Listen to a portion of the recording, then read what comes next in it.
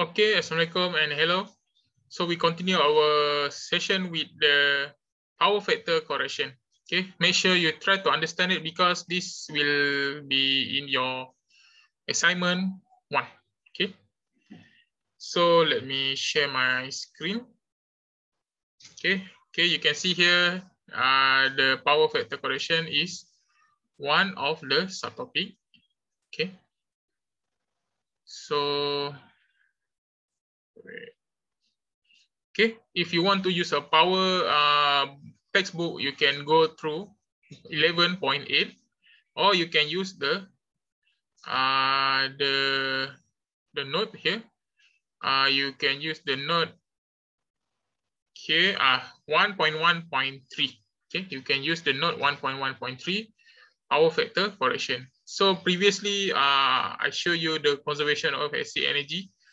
So basically energy. Okay, try to refer back. Okay, basically, what you have learned is that for Q, you can eliminate the power. Okay, P you cannot eliminate, but Q you can eliminate. Okay, so if power is not equals to 1, excessive current is supplied by the source. This one also I already mentioned it. Why we want to make sure that power factor close to 1, because if you don't set the power factor close to 1, you have Q. And additional Q means that the power supply needs to supply more current, more energy. Okay, this one is not efficient. And you can easily eliminate the Q positive. If the Q is positive, you can eliminate it with negative Q. Means that if you have more inductive load inside your circuit, you can eliminate it by adding capacitor. That is mean by power factor correction. Okay, you can read about this. Okay, so okay, most load is practically inductive. Okay, motor, fluorescent light operate in lagging power factor. Okay, basically most load is inductive load. Okay, motor is mostly inductive. Okay, so that's why we usually use capacitor to correct the power. Okay. So design of the transmission system is very sensitive to magnetic current determined by the applied. Increase in current result in increase the power loss. Okay, so that's why.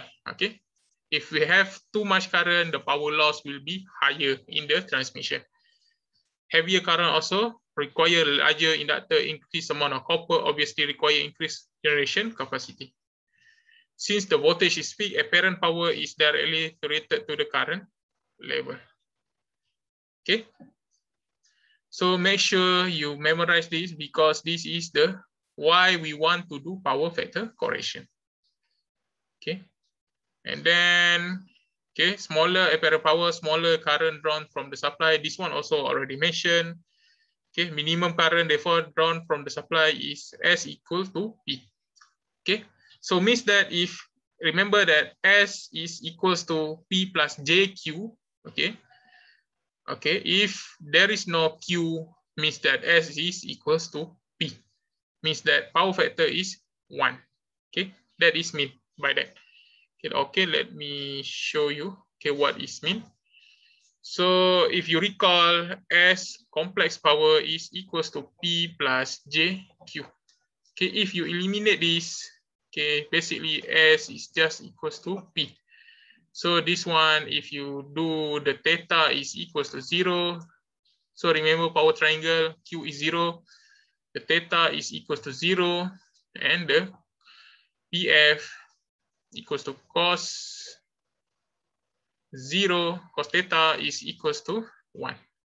Okay, so that is mean by that. Okay. Okay, reminder, power factor correction is process of increasing the power factor without altering the voltage and current to the original load. Because load off, okay, this one is also, okay, this one is already mentioned by me. Because most of the load are inductive, power factor can be corrected by installing the capacitor parallel to the load. Okay. Okay, how to do power factor correction? Okay, this is example. Okay.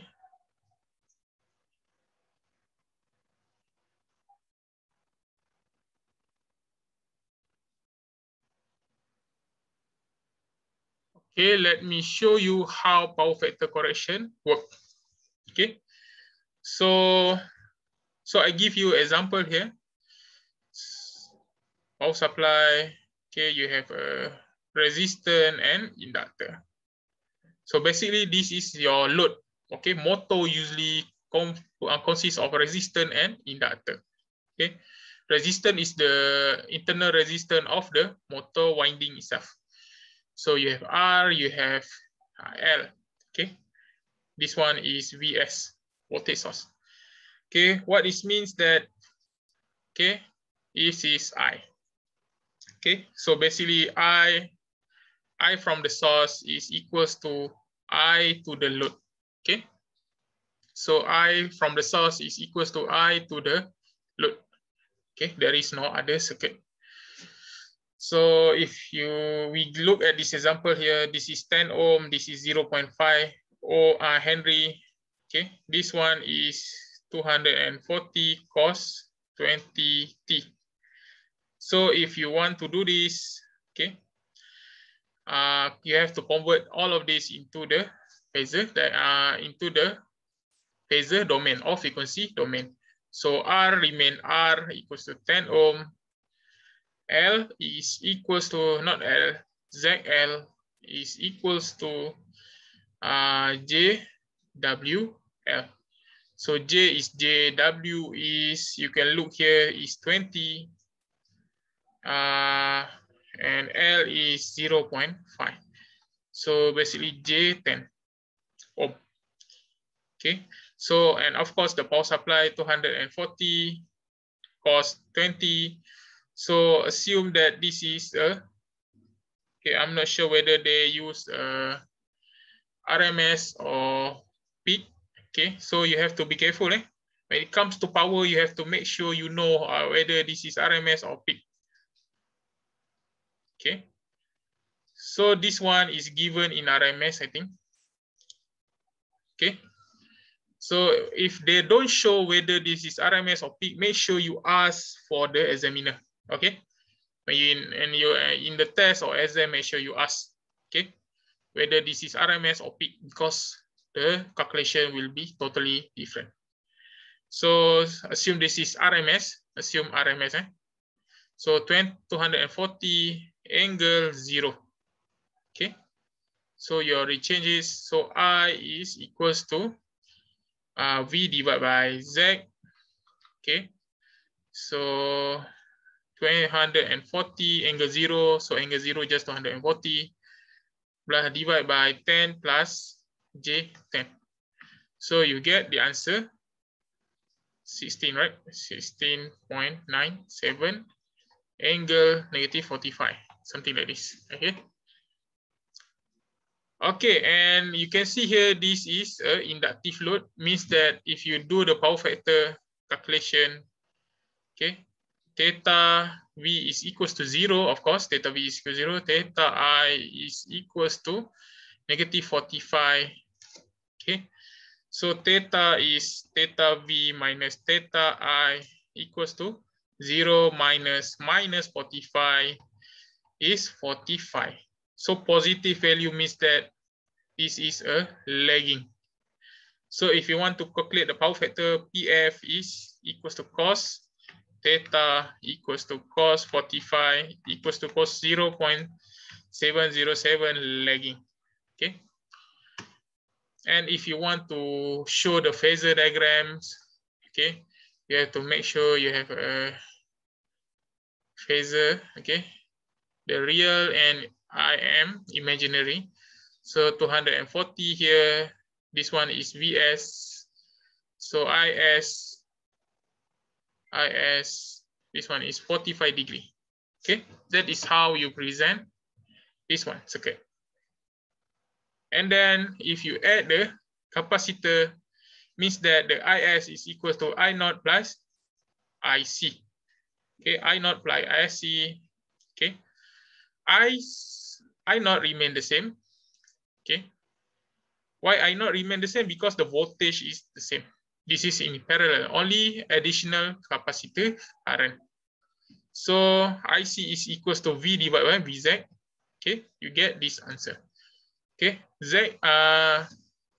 so ZC is just equals to, remember, negative J divided by WC.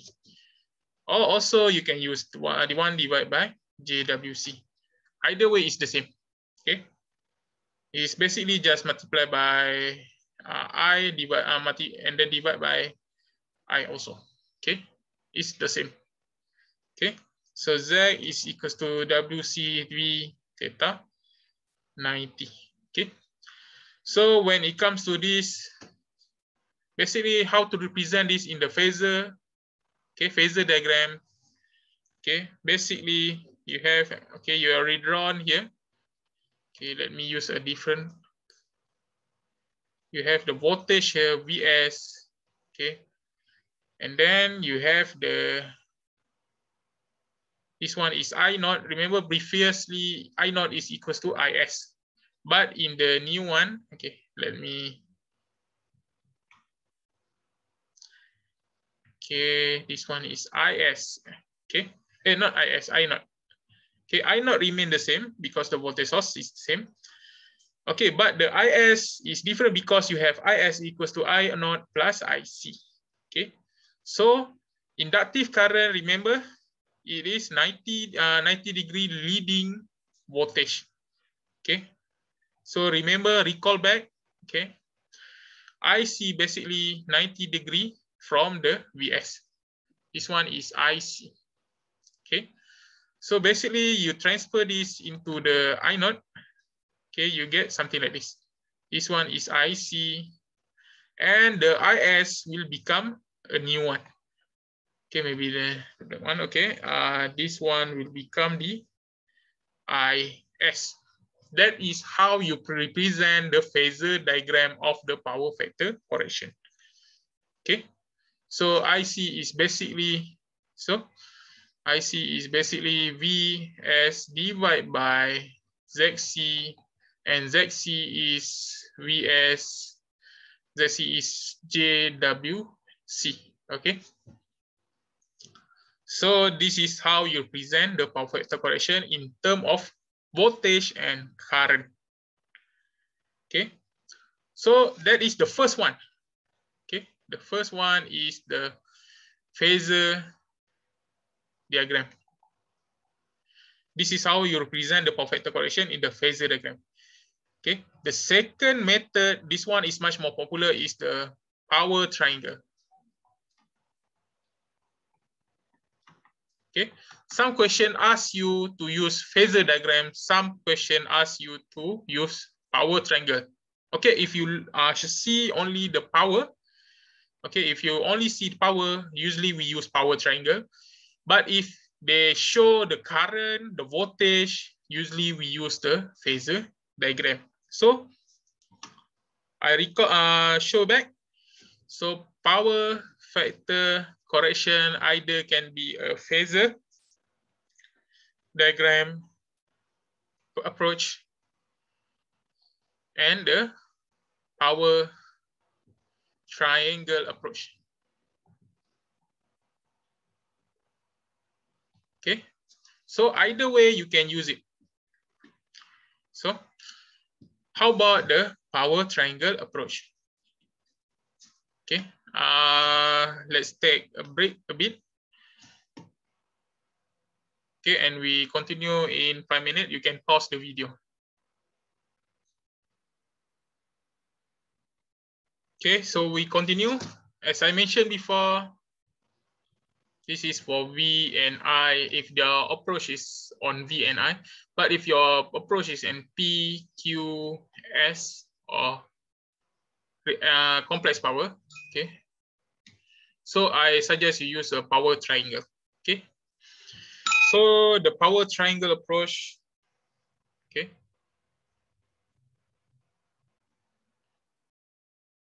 Okay, sorry about that. My PC is hang again. Okay, so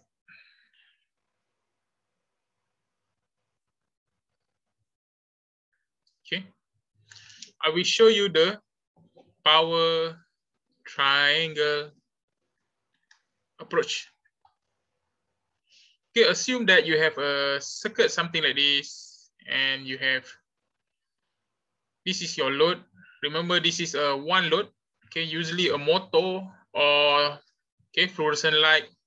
It is usually RL load. Okay.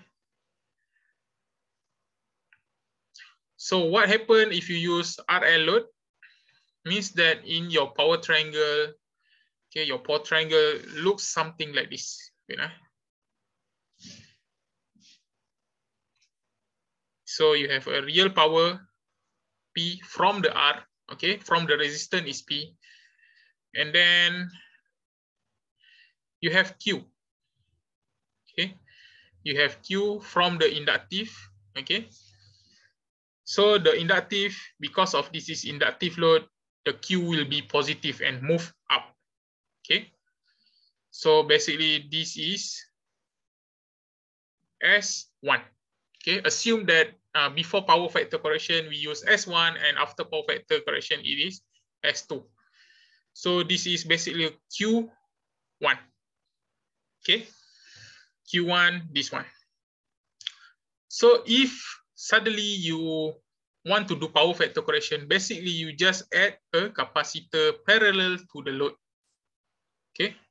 Add capacitor parallel to load or to the power supply, okay? So when you add this, you add negative Q, okay? You get negative Q. So means that you add a negative Q. So I put maybe I transfer this first. This is Q1. And then you add a negative Q because you add the capacitor QC. Okay. You add a Q capacitor. Okay. Now this is, okay, maybe yellow. Okay. So basically this is Q1 and this one is Q1. Okay. Supply by the power supply is Q1. This one also goes into this load is Q1. Okay. But after you add capacitor Q1 no more, this still remain the Q1 because remember I0 remain the same because it is parallel. Okay. And then this one become Q2.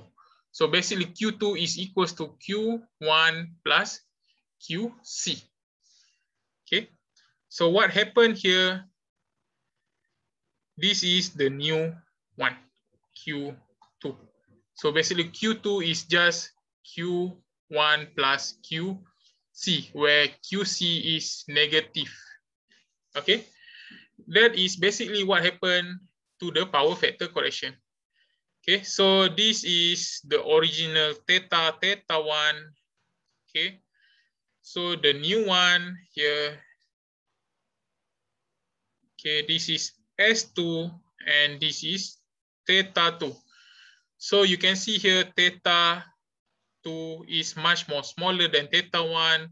Smaller theta means that the power factor is much larger than the power factor 1. Okay, so larger means better, closer to unity. Okay, this is what happened to the power factor correction if you use power triangle. Okay, so how to calculate C? How to know what is the value of C? Okay, so QC, remember complex power. Okay, so QC is V squared. Okay, don't forget this is RMS. Okay, divided by ZC. Okay. Okay, remember the formula. S complex S is equals to V RMS squared divided by Z. Okay, angle.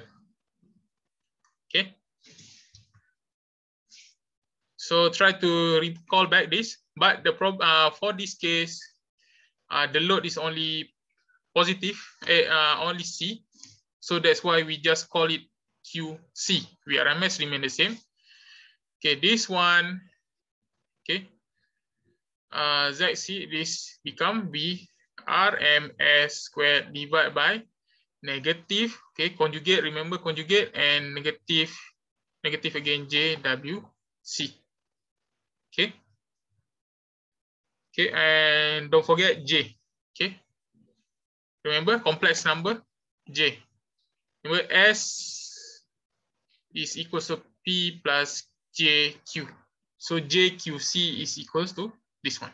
So basically QC is equals to V RMS squared divided by WC. Okay, and if you want to calculate the CC is equals to V RMS squared divided by QCW. Okay, so basically this is the final calculation, final equation. Well, if you want to calculate what is the value of C, is basically this one. C is equals to V RMS squared. Okay, this one is only magnitude. Okay, divided by QC W. Okay, W is the 2 pi F. Okay, this one I suggest you memorize. Okay, I suggest you to memorize this. Okay, this is okay. This is what I have shown you. Basically, this is how the power factor correction is conducted. Okay, sorry, my PC hang again. Let me reload this.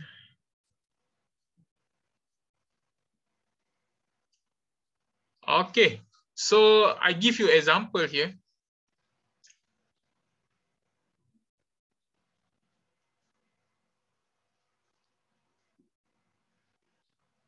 Okay, so a circuit with R and L load consume 50 kilowatt. So P is equals to 50 kW real power and PF 0.8 lagging. Okay. So voltage is V. Usually if they say something like this, it is VRMS. 230, 50 Hertz. Okay.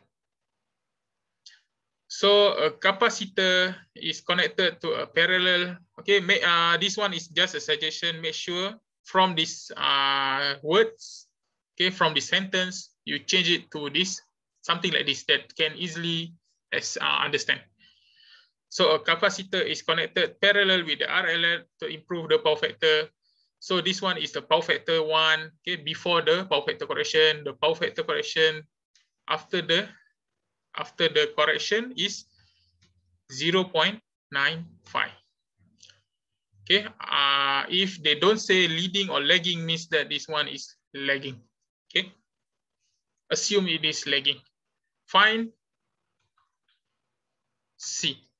So if you can see here, they give power and power factor. Okay, when it comes to power and power factor, you use the second method. Okay, if you will see the voltage and current, you use the phasor diagram method. But if you use if you see power and power factor, you have to use power triangle approach. Okay, so first, maybe I make it larger. Okay, so of course I suggest you to draw this, easier for you to see. So this is P 50 kW. Okay, and then you don't know the Q. Okay, you don't know the Q, but this one, okay. So the first step, you have to find the angle. So theta 1 is equals to cos inverse, okay, 0.8. Okay, make sure this one is the power factor formula. Okay, PF is equals to cos theta. Okay, this one is just inverse it back. Okay, lagging means that the angle is positive. If it is leading, make sure you put negative before this. Okay, but this one is positive because lagging. So I don't have calculator.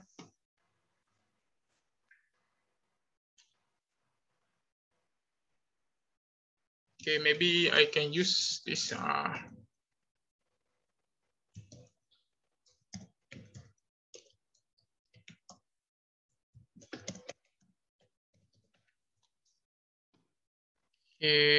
Okay, I cannot. Okay, maybe, okay, wait, I try to find a calculator first.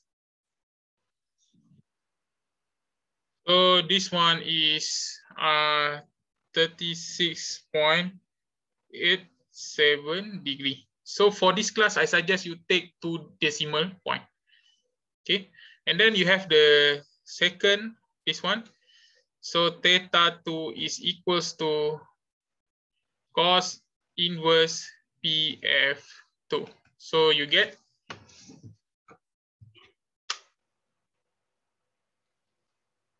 okay 18.19. 18.19. So you can see here, if I draw this, maybe the original one is, okay, this one is theta 1, and then the new, this is Q, okay, Q1, and then you draw it again. Okay, this one is Q2, this one is theta 2. Okay, so you already have the information here. Okay, now we want to find the target is find C. When you want to find C, you have to know what is QC. So what is QC? This is QC. So basically, QC is just Q1 minus Q2. Okay, Q1 minus Q2. Okay, you get QC. Okay, okay. This one is QC. Okay, basically QC is just Q1 minus Q2. So how to get Q? So remember Toa Soka, okay, the trigonometry. Okay.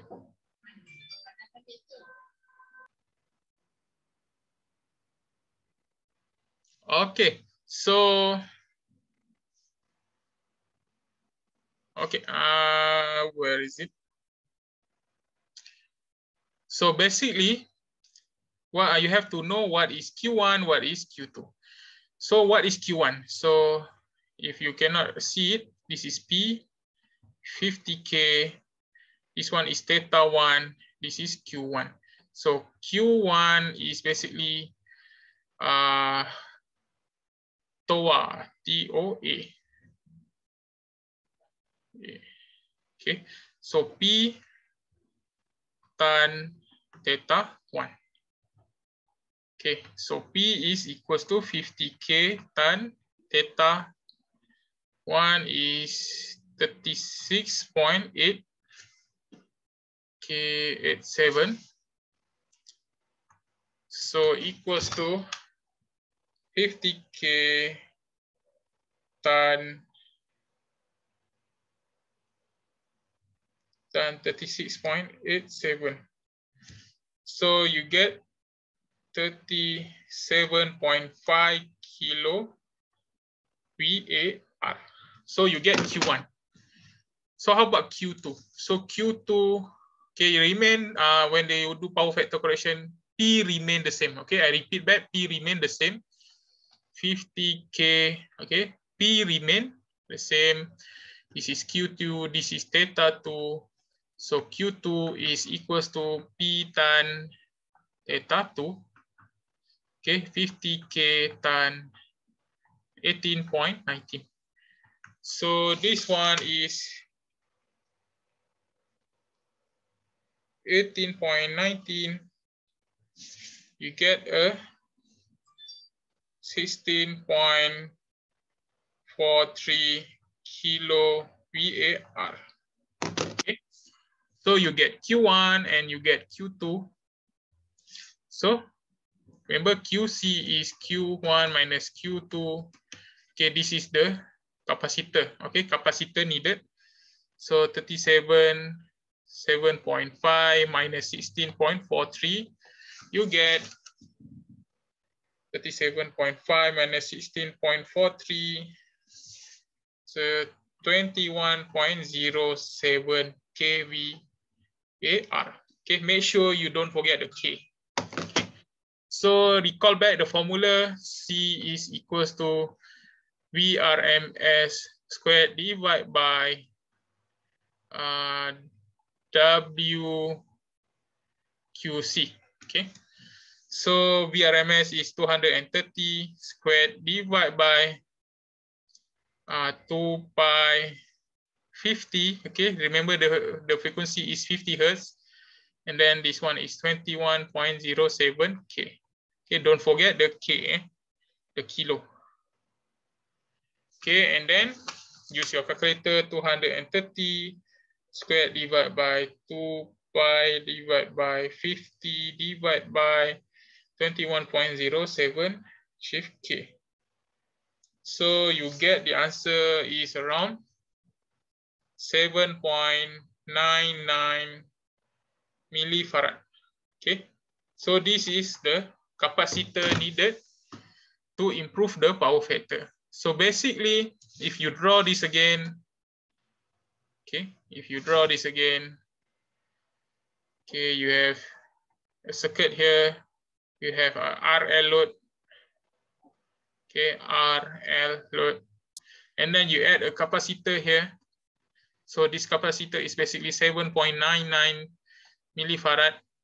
Okay, so basically before the power you adding the capacitor, you need a Q is almost 30. The power factor is 0.85, but after you just adding this, PF basically become 0.95.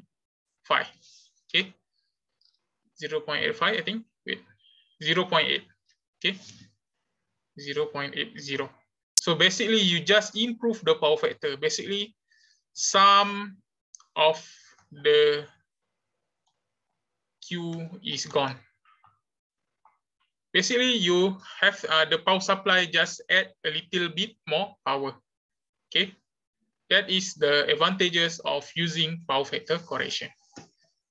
So if you look here, there is another example here. You can try to do this. For this case, okay, 0.82. Okay, almost the same example. Okay, this is the standard question, but sometimes they use a different point. Instead of giving P, they give Q, maybe they give S. So make sure you understand how to use the power triangle. So this skill is very important. Drawing a power triangle and then manipulate it. Okay, so that's it. Okay. Okay, sorry, my PC hang again.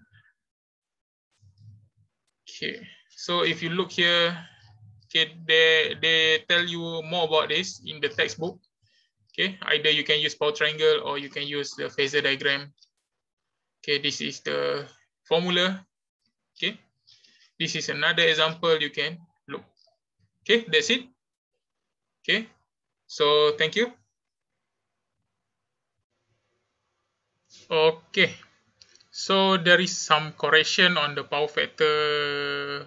Okay, power factor correction formula. Okay, remember that I say C is equals to V squared divided by W Q, right? So actually, I wrongly shown this. Okay, so I will show you the real formula. So let me, okay. So so S, not S, Q. So JQ is equals to V squared RMS divided by, okay, ZC. Okay, so ZC is equals to 1 over JWC. So if you insert this, you cancel this, okay, you get QC, okay, C is equals to V squared RMS divided by, okay, 1 over WC. Okay, so if you write this again, VRMS squared WC. So basically C is equals to, okay, so this is the actual formula. So QC divided by